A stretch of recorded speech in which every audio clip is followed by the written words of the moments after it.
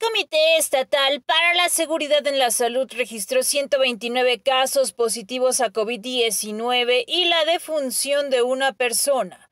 Desde el inicio de la contingencia sanitaria se han reportado 232.334 contagios y 7.636 decesos. De los nuevos casos, 107 corresponden a San Luis Potosí, 10 a Soledad de Graciano Sánchez, 1 a Mexquitic de Carmona, 1 a Matehuala y 1 a Cedral. 1 más a atañe a Cárdenas, 2 a Ciudad Valles y en el Naranjo se reportó otro, así como en Tanlajás. De los contagios recién reportados, 73 se dieron en mujeres y 56 en hombres, cuyo rango de edad va de 1 a 80 años. La persona que perdió la vida era mujer de 70 años y tenía el esquema de vacunación completo. Actualmente hay 8 personas hospitalizadas, de las cuales 6 se encuentran estables y 2 graves. El personal de salud pide no caer en exceso de confianza. Con imágenes de Alejandra Cantú, Paulina Rodríguez, Noticieros Canal 7.